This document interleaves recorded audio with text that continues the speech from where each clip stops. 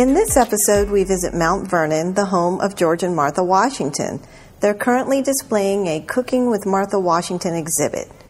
I deal with all of the collections that are presented in the mansion, things owned by George and Martha Washington. The really exciting core of this exhibit is a group of artifacts that we know were actually used here in the kitchen at Mount Vernon by, well, not George and Martha Washington themselves, because even Martha Washington probably didn't do that much actual cooking in the kitchen, but by their kitchen slaves and the labor force in the kitchen. And that ranges everywhere from very ordinary stuff like a wooden bowl, in which you can still see sort of the marks of a chopping knife, and you can imagine vegetables being chopped there, or a marble mortar and pestle that would have been used to grind grain or herbs.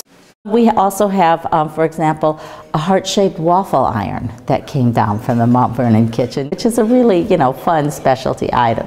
One of those is Martha Washington's preserving kettle, which is a big copper basin. Looks to us like a wok, but it was used for making jams and jellies from the fruits that grew in the gardens and the orchards here at Mount Vernon. They had extensive gardens here at Mount Vernon. They grew everything from things like peas and beans to strawberries, apples, pears, cherries.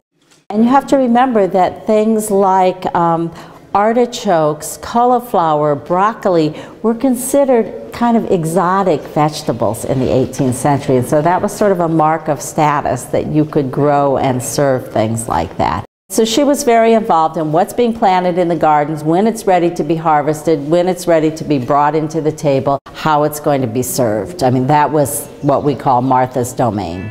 For more information on Martha Washington, go to marthawashington.us. Play fun games at George Washington's World for Kids at washingtonsworld.org.